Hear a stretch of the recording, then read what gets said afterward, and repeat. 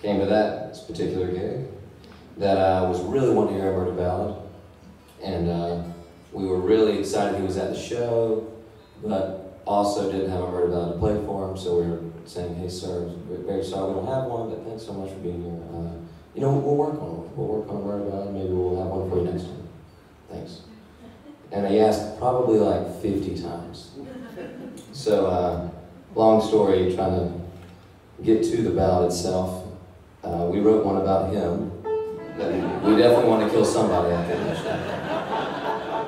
And we did not, asterisk, we definitely have not. Well, as far as I know, I really think I know all these guys pretty well. And I don't think we have, I think someone would have told me if they have. And don't believe we've done any of that nonsense there.